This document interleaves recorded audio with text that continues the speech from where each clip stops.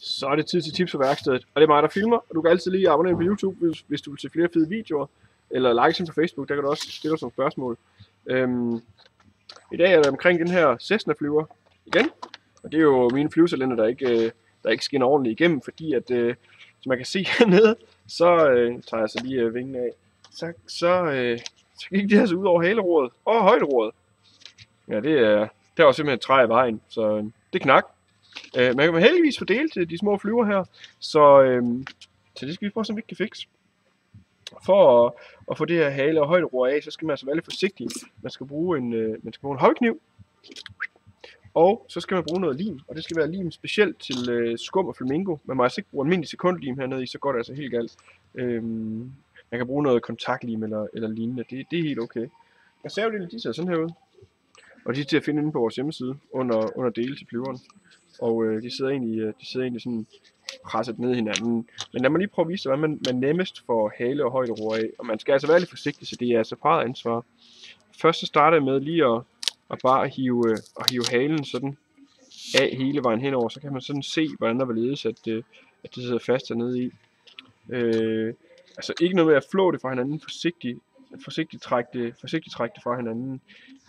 Så kan man se her ved højderoret, der er det ligesom limet sammen, så der skal man lige med en lille hobbykniv skære ned i limen. Sådan der, så man kan få halen af, og så skærer man hobbykniven langs rundt med vingen hernede. Sådan der.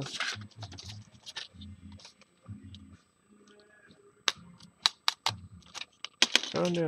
Og så kan man lige med en hobbykniv med et længere blad. Vi kan jo bare lige, have åbnet den her holder her. Så lige kan poppe den ud. Og så hobbykniven med det lange blad, den kan man lige køre ind under hele vingen. Man kan godt sådan fornemme, hvor det er limet sammen herinde. Så skal man forsigtigt passe på sine fingre. Og så kører kniven langs højderoret, så man til sidst bare lige kan brække det af, sådan der. Og så skal man lige med hobbykniven lige rense godt af hernede. Så er der plads til, at man kan lime den nye vinge på. Sådan der. Og så skal jeg lige bruge en ligekædet skruetrækker, fordi det er svært at få med på videoen, det vil jeg medgive, men man skal altså lige hernede, der er sådan en trekant, der er skåret ud, som fikserer haleroret. Det skal man ligesom ikke kan grave ud. Man kan godt sådan fornemme, når man sidder med det, hvor det er limet fast. Hernede, ja, man skal passe på, at man ikke knækker kroppen, det vil være ærgerligt, så man skal lige forsigtigt med en ligekædet skruetrækker lige grave ud. Sådan der. Så skal jeg lidt mere fri med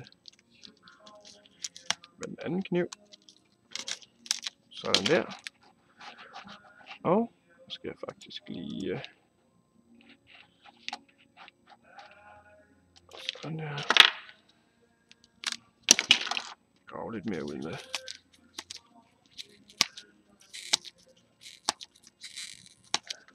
Så. Altså det ser lidt drabeligt ud. Så tror jeg lige, at med min spidstang, der vil jeg lige se, om jeg ikke kan nappe det sidste ud hernede.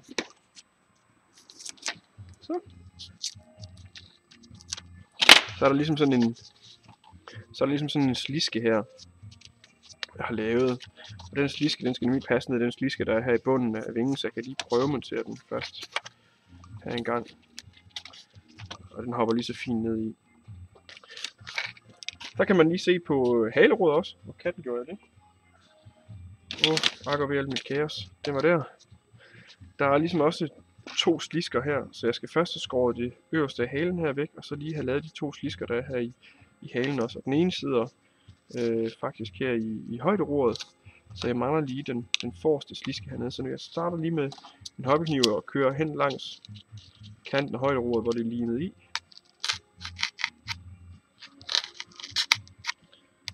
Så de kører på tværs også. Så kan jeg lige nappe den op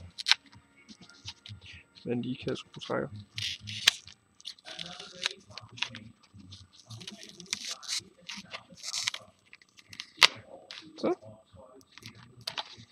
Og der fulgte slisten faktisk med op, så nu er vi egentlig klar til at lime det i. Og I må altså ikke bruge almindelig sekundlim til, man skal bruge noget lim specielt beregnet til skum, eller så smelter det faktisk. Det her lim, det er sådan noget skumlim, man kan også bruge noget kontaktlim eller lignende, så jeg giver den bare lige en lille bitte smule lim rundt i kanterne.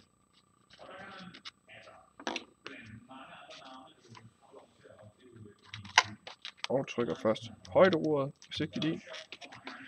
Og så er det altså haleroret.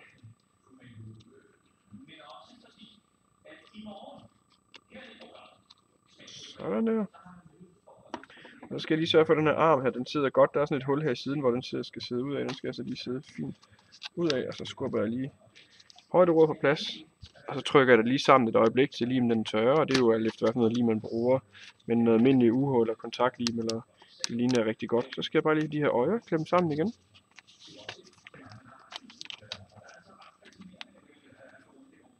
Sådan der.